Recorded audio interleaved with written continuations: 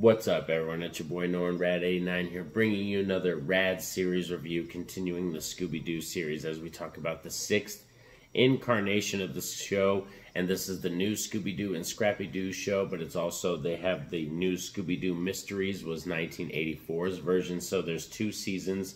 The new Scooby-Doo Scrappy-Doo show was the first season, and then the new Scooby-Doo Mysteries was the second season.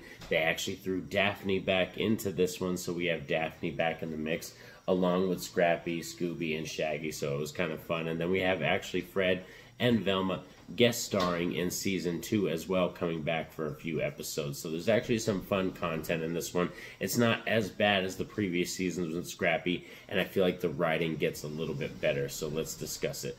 Let's do this. Roll it.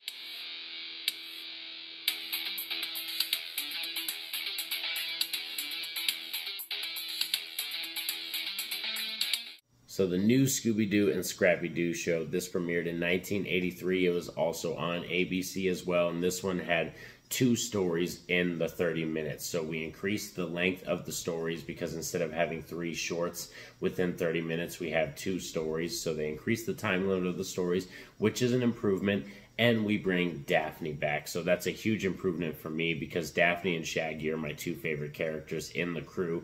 And having Daphne back, it just adds a new balance. And they actually treat it a little bit differently with the writing in this one, where Scrappy and Daphne are kind of like the smarter 2, the more logical 2, the 2 that actually get the dirty work done. And then you have Shaggy and Scooby, and that's your kind of Laurel and Hardy, or like Laverne and Shirley type 2 characters, you know. So there's a nice balance compared to the previous season, so I really do enjoy that. Also, this one has, like I said, some special guest stars, and like we'll bring Fred and Velma back when we go into the new 2nd season, which is the new Scooby-Doo Mysteries. That's the 2nd season, and the first 2 episodes they celebrate Scooby's birthday, and Fred and Velma come back to help out, and they tackle a mystery together. So that's what's really cool about this one, is this one does a good job of building, you know, that, you know, third wall, like, you know, building a new element to the characters with Daphne, Fred, and Velma, and Scooby and Shaggy, you know, adding more nuance to them. Daphne's actually a main character in this one because she's trying to, like, look for mysteries in her job and write mysteries for a paper. So that's why she's taking them around, and she's actually driving the mystery machine, and she's very much the key part and head of the group in this version of the show. One of my favorite episodes that go along with season 1 in particular is there's called Scooby-Geist, which is this one that very much reminds me of Evil Dead. Daphne finds a book, and every time she reads from the book, stuff starts to happen from the book, and Shaggy and Scooby are convinced that it's coming from it, so it has very much like Necronomicon type vibes, so I think that's really cool. That's a really good episode.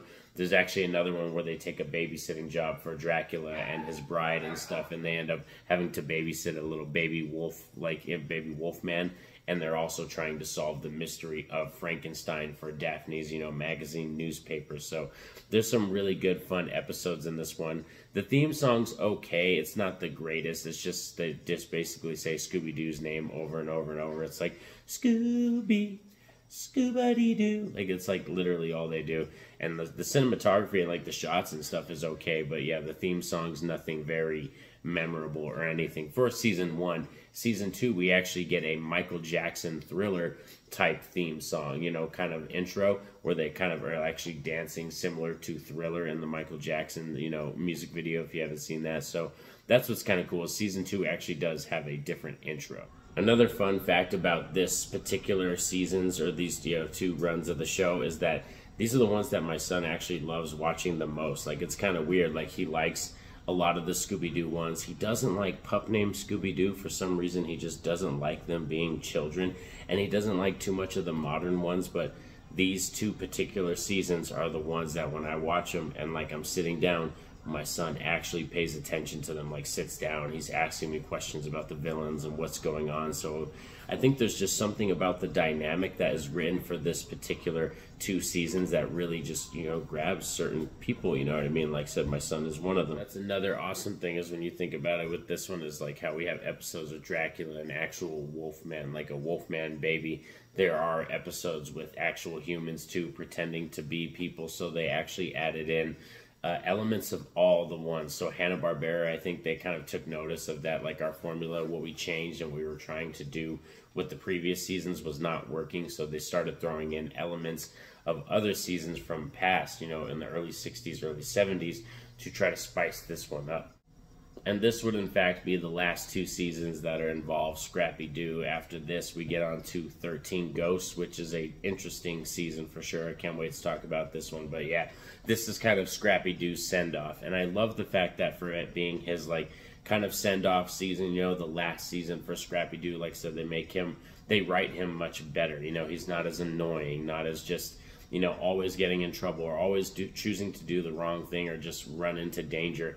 He's very brave still. He's very courageous, but he has Daphne there to balance him. And like I said, them two are kind of the head honchos of the group in this version of the show that do most of the mystery solving. And then Scooby and Shaggy are kind of like, you know, just there for the comic relief. But they also do help, of course. You know, I love Scooby, love Shaggy, but they're, like I said, of course, more comical relief type characters. So I love that for this being the last 2 seasons you get with Scrappy-Doo. They really do send him off nicely because we really did get down in the dumps with that stuff when we're talking about the Yabba-Doo stuff and the puppy hour and all that. You know, were awful ideas. Like, I can't believe some of those got greenlit. You know, they were trying to, you know, really change things up and, you know, try a new formula, but it did not work for sure. So you can definitely tell this season, these 2 seasons, Hanna-Barbera learned pretty quickly that they were going to kind of revamp the formula and bring some stuff back. And having Fred and Velma guest star for 2-parter episodes in season 2, that really helps out as well. But thanks for sticking around with me all as we discussed this episode, or this incarnation of the Scooby-Doo, you know, series. It's been really fun kind of diving through all these shows because there's a lot to offer for real. Scooby-Doo shows, it's like that early introduction to horror and like spooky stuff and mysteries for kids, and like it always has awesome nostalgia, great callbacks, and yeah, this season is really fun. I can't wait to talk about, like I said, on to next. We're going to be talking about 13 Ghosts Scooby-Doo, which is a very interesting season that has a special guest star. We'll talk about that when we get there. And we also have a pup named Scooby-Doo coming up next. So be sure you're like, subscribed, and all that kind of stuff, and have that notification bell poked so you're notified anytime I post a video. But most importantly, I want y'all to have a safe and happy day. Peace out.